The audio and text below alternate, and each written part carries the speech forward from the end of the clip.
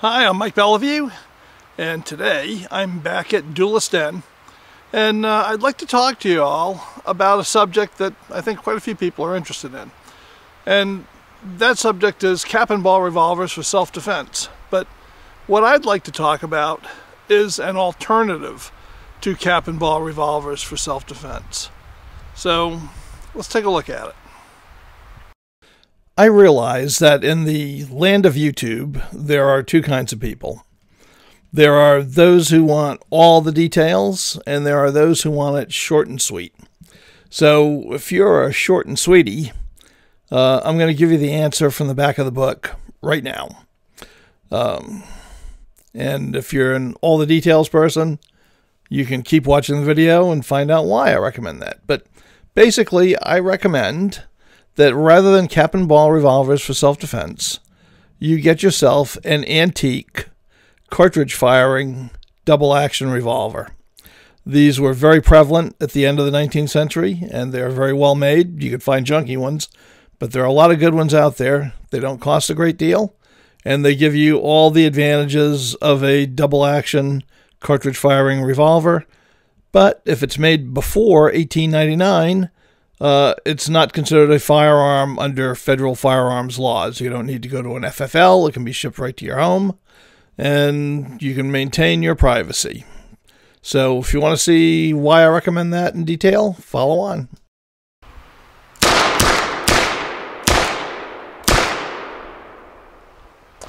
You know, one of the most common questions that I get, and have for years, is what revolver should I, one of the most common questions that I get, and have gotten for years, is what cap and ball revolver should I buy for self-defense? And, for a long time, my answer was very standard. I would answer none of them. There are better modern alternatives. And I realized after talking to quite a few people about this that really was not a fair answer. And we'll get into that. There are people who, for a variety of reasons, either can't or won't buy a modern handgun for self-defense. And there's no point in telling them that what they are limited to is a bad choice, because they are limited to it. So instead, it's time to embrace it and help them out with that. And that's what I did. So a few years ago, I guess about 2 years ago, I did a video addressing that subject, which cap and ball revolver is best for self-defense. And I limited myself to cap and ball revolvers that were loaded as cap and ball revolvers. I didn't talk about cartridge conversion cylinders in that video, because I thought, what was the point? I mean, a cartridge conversion cylinder makes it a modern gun. But I'll talk about that this time. Anyway, that video was very well received. It's had over 100,000 views. So obviously there are people who are interested in that subject. But one criticism I have gotten from it is people have said, Mike, you're just teaching felons how to arm themselves and making them dangerous to the rest of us. I want to address that right up front.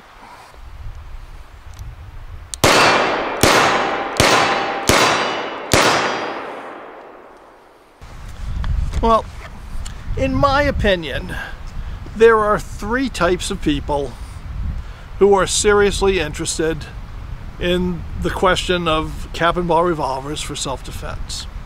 The first group of people are either dedicated history buffs or some other form of anti-technology person, and they do not want to go beyond the technology of the 19th century. And their view is, if it was good enough for Wild Bill Hickok, it's good enough for me. If it killed 200,000 people in the Civil War, well, it'll do the job today. And, you honestly can't argue with that. Though I would posit that if I needed a combat rifle today, I would not pick up an 1856 Enfield. I would pick up an AR-15 or an AR-10, or in my case, a SETME 308. But, you know, for one shot, that Enfield is as good today as it ever was, so, okay. But I get it, and you're right. If it was good enough for Wild Bill Hickok, I'm honestly not going to complain. If that's what you want to do, as long as you train with it, and you get so that you're competent with it, you're handicapping yourself, but, you know, it'll do the job if you can do the job. So that's class number one.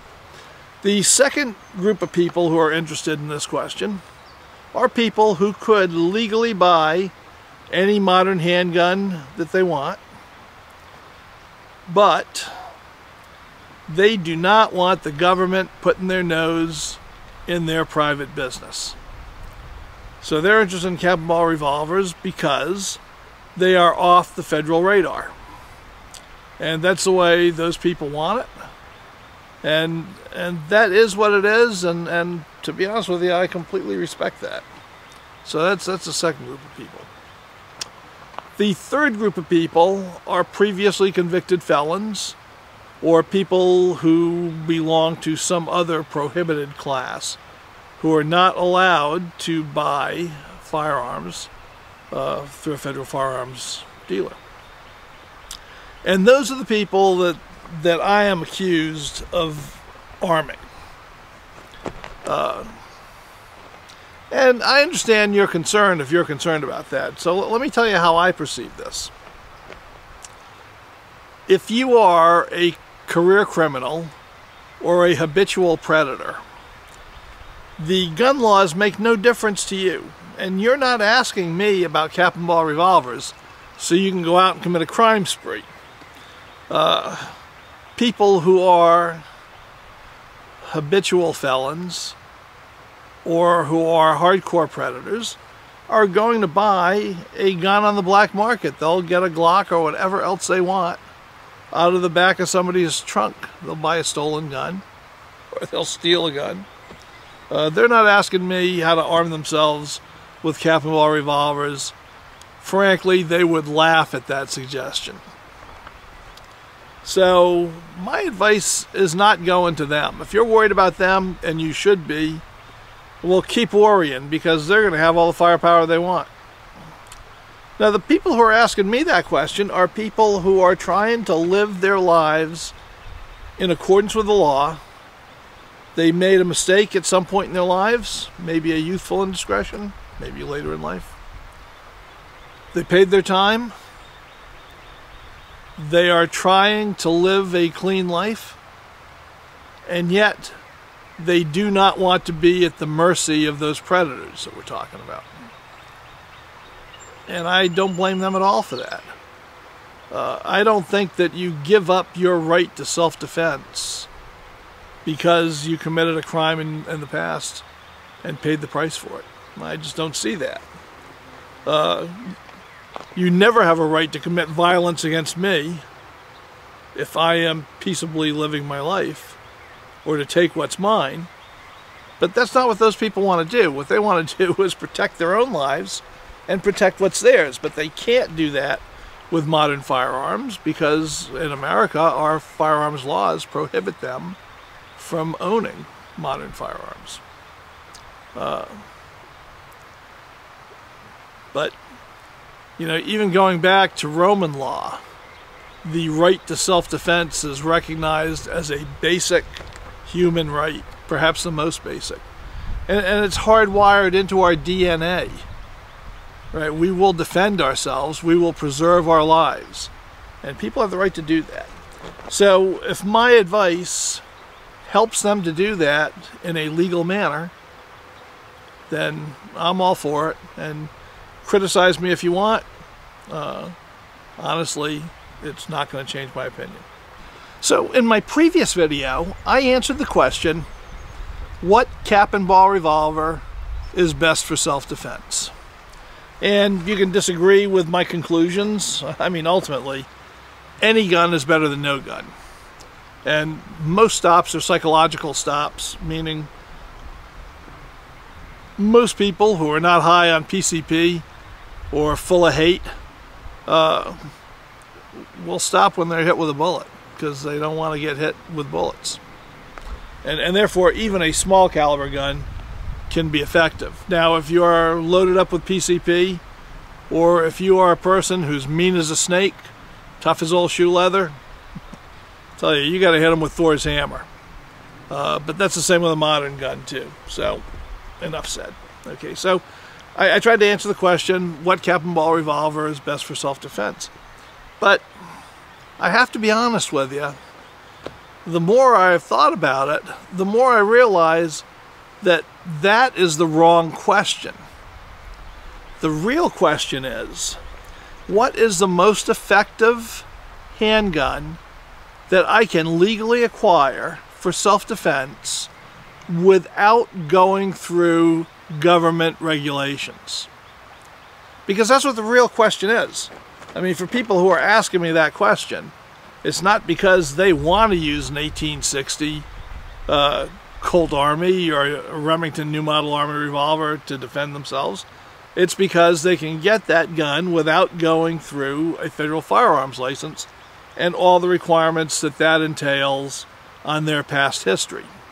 Okay, so what if there's a better choice than that, where you still don't have to go through the whole federal firearms license regulations? And I think there is. So let's talk about that. But before we do, I want to caveat this whole discussion by saying what I'm going to say only applies to United States of America federal firearms laws. If you live in a different country, then you're quite aware that your firearms laws are different than the United States of America. And you've got to know what's allowable on yours. It's not going to do you any good if your local gendarmerie kicks down your door and arrests you, and you say, "But Monsieur Mike Beliveau said this was fine." They're going to say, "Get in the hoosegow, buddy." Right? So no good. So it applies to the United States, and as I said, it applies to federal firearms laws. What a lot of people don't seem to realize when they ask that question about cap and ball is that all sins are not forgiven because it's okay under federal firearms laws. Most laws that you're going to run into on firearms are actually state and local laws. And they can be quite different from federal laws, and they can be more restrictive. Okay? Because states and local governments have a lot of say in how firearms laws are implemented. And a lot of people say that that's wrong. Oh my God, New York State, which is awful for this stuff, shouldn't be allowed to be awful for it, compared to, say, Utah, which is, quite easy. Okay. Well, the fact is the states are centers for experimentation, right? They have states' rights, and people get to vote with their feet. And I know that's not as easily done as it is said, but the fact is states are allowed to make up more restrictive firearms laws. Should they be able to? Lots of times they make them in contravention of their own constitutions, so probably they're doing the wrong thing there. But the fact is they have a lot of leeway on that. And the Supreme Court has laid down some caveats that they cannot go beyond. And I think there should be more of those. But there are always going to be some state and local regulations. And not all of those recognize muzzleloading firearms or replicas of muzzleloading and cap and ball firearms as an excluded class from their general firearms laws. Some do and some don't. Now, Pennsylvania, it happens it does, which is a good thing. A very good thing. But in most places, you're going to find that anything that fires a gas-propelled object, a ball, a bullet, whatever, is going to be classified under firearms for the purpose of carrying. Now, it's not the same everywhere, obviously. You gotta see what your state allows. But my point is, don't take what I'm telling you here to the bank for your locale. You've got to see whether or not there are some quirks in that in terms of your state or your locality, should you happen to live in New York or Illinois, in New York City, in Chicago, oh my God, California, Maryland, Massachusetts, I mean, Hawaii. There are lots of states that are more restrictive than the Soviet Union for getting some guns. So, and the Soviet Union doesn't exist anymore. But you get my point, right? So make sure you learn those laws. So that said, let's get into that question of what is the most effective gun that you can buy without going through federal regulations.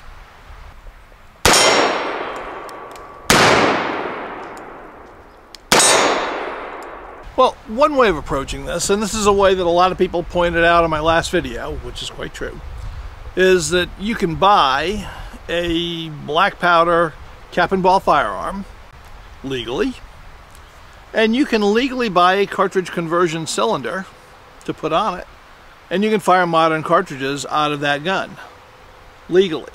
And that's absolutely true. Absolutely true. Buy them separately, and you have no problem with federal firearms regulations at all.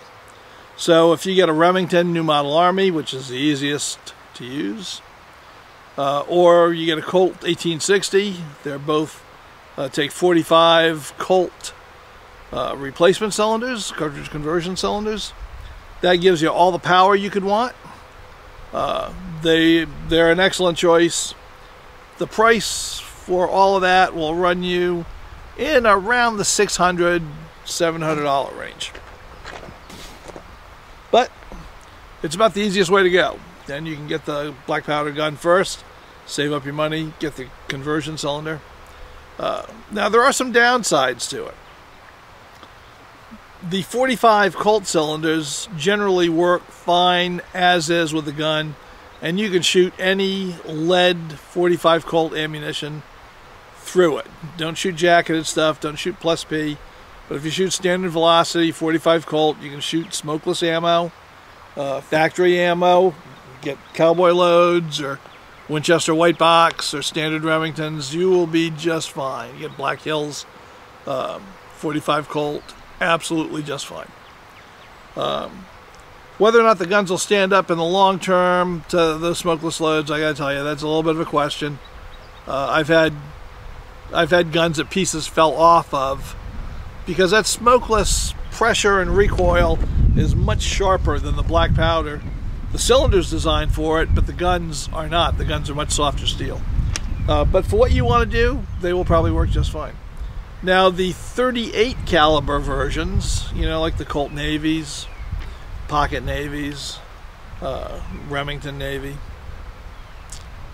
not so good. Because if you buy factory ammunition, you're shooting a 357.357 inch bullet through a .375 inch bore. And they will do quite badly. And it doesn't take much range at all before they're doing very badly, very inaccurate.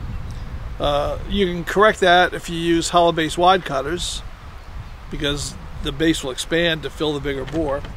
And they shoot quite well, but you're really limiting yourself for self-defense ammo to that, unless you're going to reload hollow base wad cutters. Or you're going to shoot 38 long Colt that has a hollow base, and not all of them that are produced today do. But you can do that. But we still have generally pretty big guns. Those full-size Colt and Remingtons, quite huge. That can be mitigated if you're handy. For instance, I've made the Remington Bulldog. I have made Colt snub-nose revolvers. They are quite concealable. So, you know, you can do that. You can have a much handier gun if you do that. But you've got to be either handy enough to do it, or you can buy one of the Colt snub-nose that Piet is making and put a cylinder on it. But you're still dealing with 45 Colt recoil, and not everybody can handle that. So if you're smaller, if you're recoil averse, if you're getting older, I mean, I'm 67, I still shoot them pretty good, but I do notice that I notice the recoil more now than I did when I was a young man of 60. So that's a solution that works, but it might not be the best solution. So what do I think is a better solution? Well, a lot of people don't realize that under federal law, firearms manufactured prior to 1899 are considered antiques, and they are not subject to federal firearms regulations. They are exactly like cap and ball revolvers. In fact, the law that established that happens to be the same law that allows cap and ball revolvers to go through that loophole. So there are a lot of guns made prior to 1899 that are much more suitable for self-defense than cap and ball revolvers, and I would recommend you take a look at those.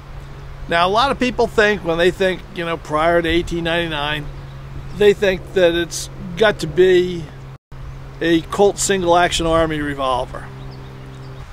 Okay, I wanted to wait for a plane to go over us.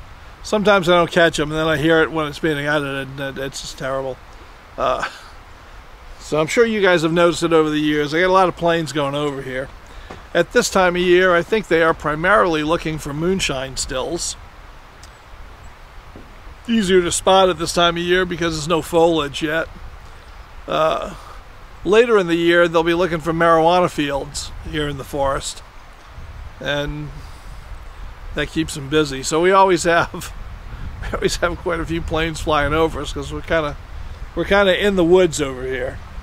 And when you get in the woods, a lot of secret stuff goes on. So that said, as I was saying, when people think of pre-1899 guns, cartridge guns, they tend to think of Colt single-action armies, thanks to Hollywood. I believe that's the only gun that was used. And, you know, those that are more informed will think of the other single actions around, like Remingtons and Smith & Wesson, and Schofields, and new model number 3s, Merwin Hulberts. But the fact of the matter is, they really didn't sell that much. None of them did, compared to the Colt. And Colt did not sell nearly as many single actions as were sold double action revolvers. The most popular guns of the late 19th century were double action revolvers. They're coming back again. And they were used primarily for self-defense then. And, you know, just like if it was good enough for Wild Bill Hickok in 1860, it's good enough for me now. Well, believe me, if it was good enough for John Wesley Hardin in 1890, it should be good enough for you now too. So, for my money, one of the smartest things you could do is to get an antique double action revolver. They are as useful today as they ever were. Now, if you do like the big bore firepower, Colt, Merwin Hulbert, and Smith & Wesson all made 45 and 44 caliber versions of their double action revolvers. And I have Colts and Smith & Wessons. And I'm going to tell you, don't get Colts. Because it's made just like the single action army, has no modern features, it's slow to load, slow to unload, got a horrible trigger. But the Smith & Wesson, which this is a marvelous double action revolver. It gives you almost the same ability that you would get if you had today's swing out cylinders, except this is a top brake. So you've got automatic ejection.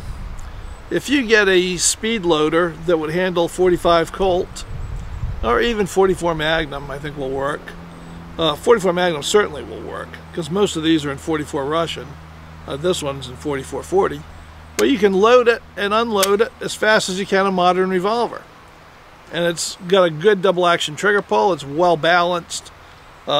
It's every bit as good for your purposes as picking up a modern end frame. Now, it's as big as a modern end frame, so it's a big gun, right? But if you feel that you need 44 caliber stopping power, well, this is a gun that I recommend, and it'll be excellent.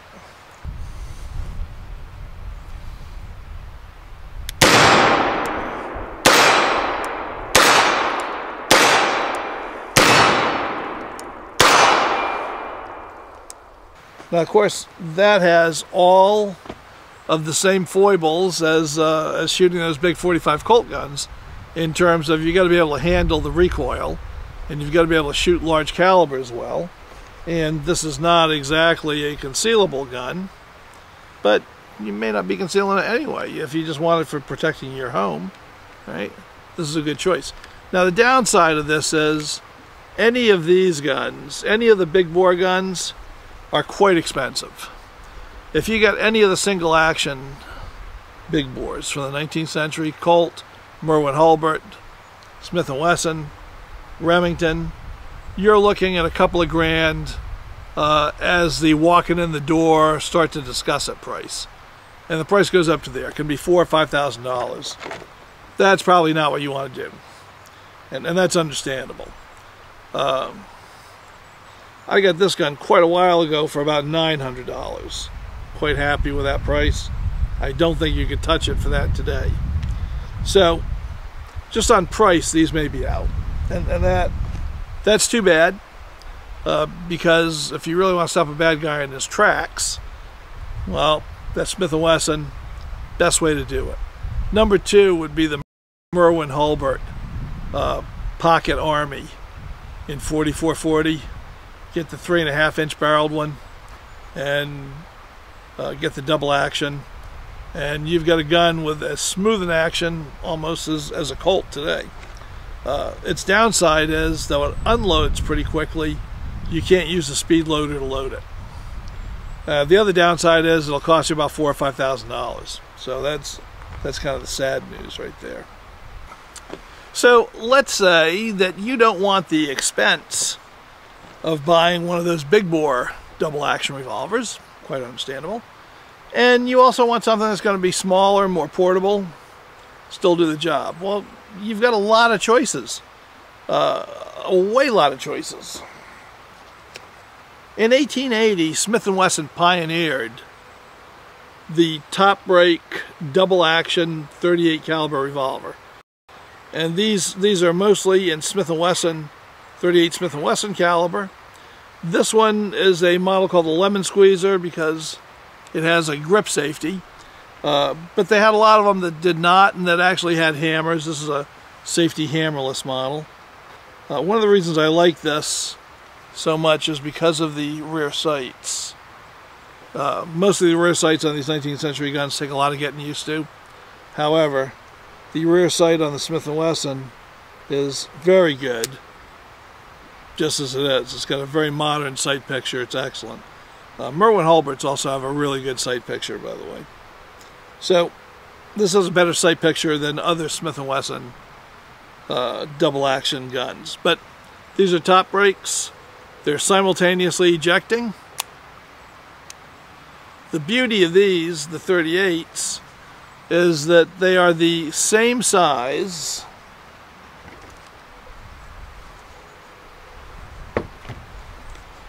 They're the same size as a Smith & Wesson J-frame revolver. Now this is actually a Taurus, not a Smith & Wesson. However, it's the same size. And so I'm going to show you the holster that fits a J-frame revolver. Will also fit these Smith & Wesson top brakes. Now, you can load this thing just as quickly as you can a modern revolver, because the same speed loaders that fit a J-frame will also fit the Smith & Wesson. So there you go. Ready to go. So you've got rapid unloading and rapid loading.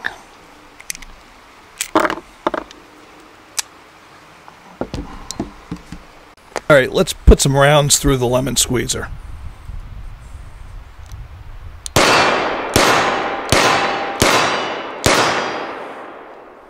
So the real Smith & Wessons like this one, they're the most expensive.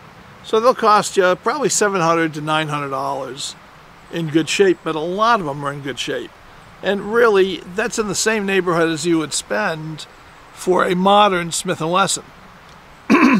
So if you were not, by necessity, trying to avoid government regulation, and you're going to buy a double-action revolver to put in your coat pocket for your hour of need, you'd spend just as much on a modern J-frame as you would buying this lemon squeezer, as they call it, because of that. And you can find some of them for less. But if you want to save money, this is a Harrington & Richardson copy. It has no grip safety. It's called a safety hammerless. It is also in 38 Smith & Wesson, simultaneous ejecting top brake. Hammerless, no snag, very modern. Excellent action. It will also fit the J-frame holster.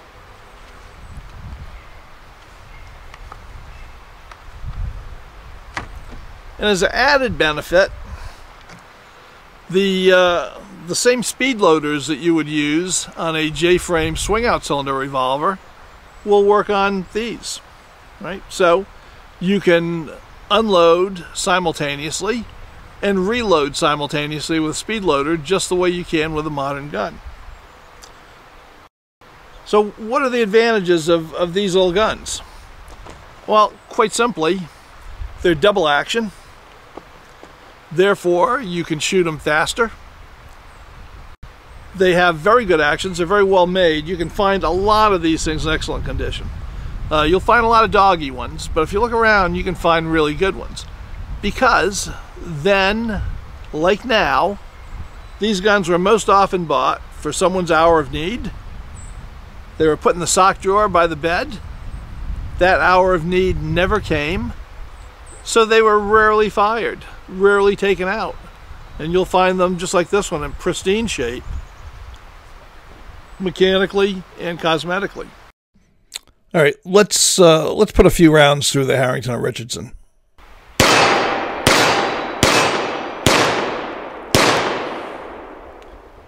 So you don't have to buy a doggy one. There are plenty of doggy ones out there, but you don't need to do that. You can get these for more like $400, which is pretty close to the same price range you would get to buy your cap and ball gun, and a lot cheaper than buying a cap and ball gun and a cartridge conversion cylinder.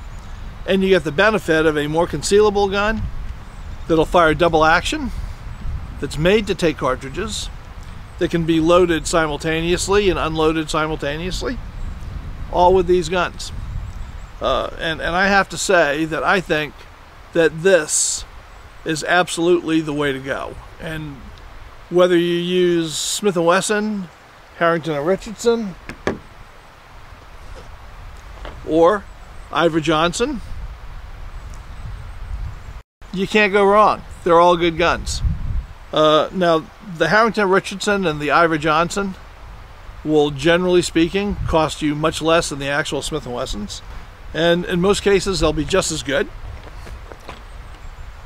So I recommend that you get those if the dollars are a concern to you. You'll be in the same neighborhood you would have been for cap and ball for self-defense. If the dollars are not a concern, I would recommend you get Smith & Wesson because the build quality is a little bit better. Though I have to say, these Iver Johnsons particularly, they have wonderful build quality, every one I've looked at. And they have a good safety feature. These have a transfer bar safety. The others have a rebounding firing pin. Now, if 38 is not your cup of tea,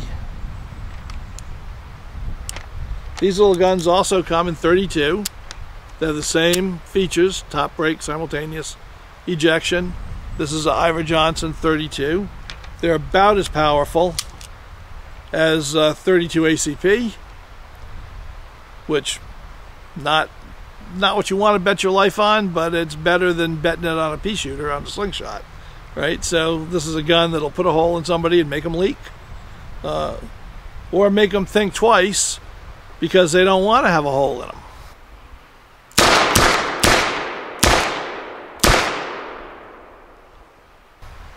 Which is really the situation you are most often going to encounter. But if somebody is breaking into your house and they are not going to be deterred just by looking at a gun, I would really recommend one of these 38s, which is more likely to convince them to stop their depredations.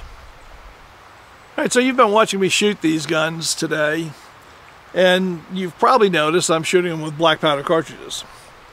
And that's because you're going to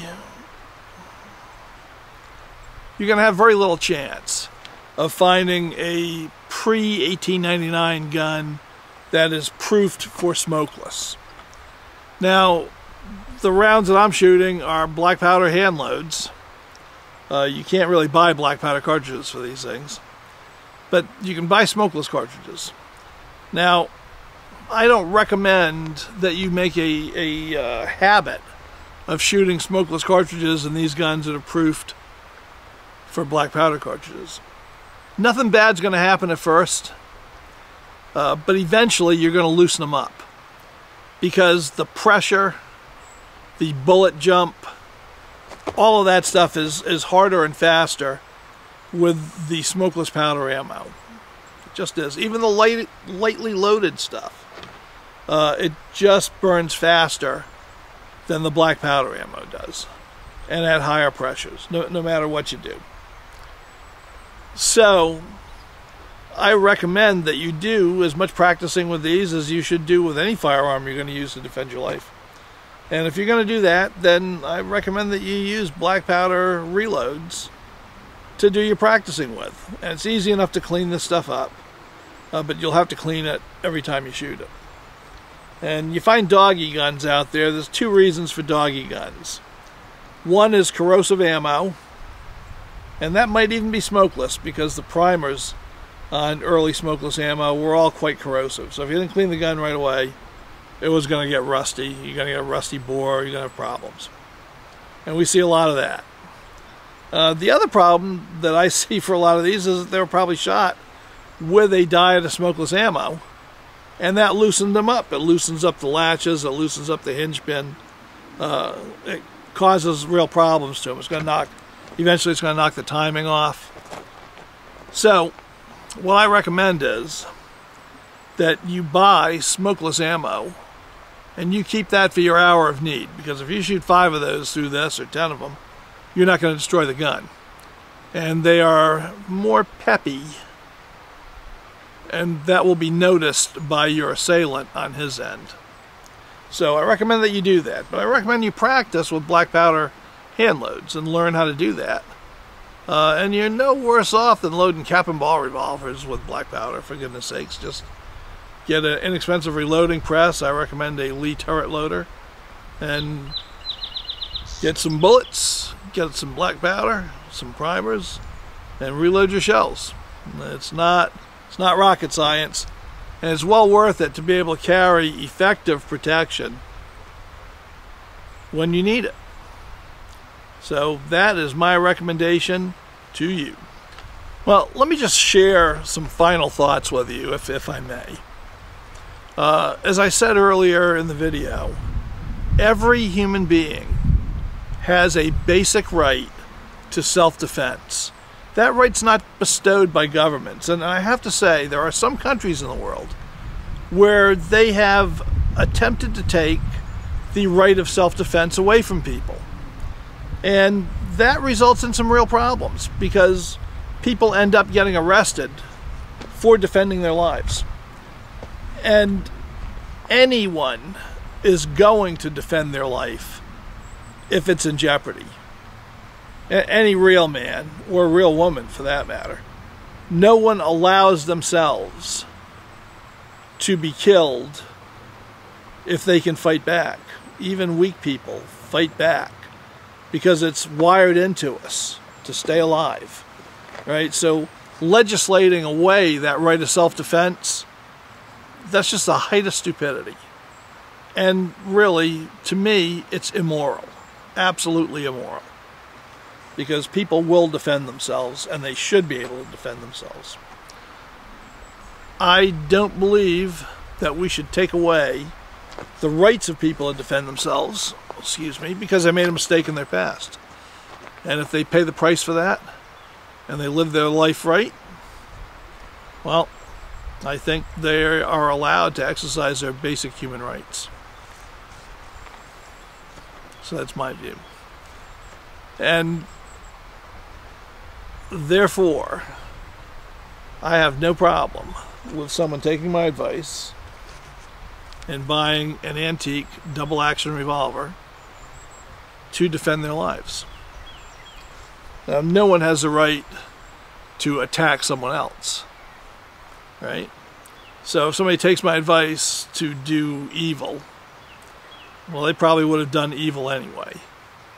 But if a good person is able to resist that evil because of my advice, then I think it's worth it. So that's why I did this video. I hope it was helpful to you. Let me know in the comments. I'm sure you will. If you liked it, give me a thumbs up. If you didn't, I'm sure there's going to be people who won't. Thumb it down, that's fine. But, you know, either way, and particularly if you thumb it down, tell me why. I don't get many thumbs down. I have to say my videos are usually in the 99+% range for likes versus dislikes, but I always get some. And I always wish people would tell me why, because if I know why, I can evaluate whether or not there's something that I can do better. I mean, I may just decide that your reason, I don't agree with it. But, you know, lots of times I have a pretty open mind about that stuff. I'll think about it, and if I think you're right, then I can make the video better and make me better. So feel free, let me know. But I love your comments. I try to respond to as many of them as I can. This time of year it gets a little bit harder because I'm going away to events quite a bit. And when I go away to an event, I'll back up 1,000 emails easily. And I often can't get through them and still read the volume of new ones coming in, so I just have to dump them. So I'm sorry. So if ever you write me and you don't get an answer, if it was something that required an answer, by all means, write me again, and I'll try to get back to you.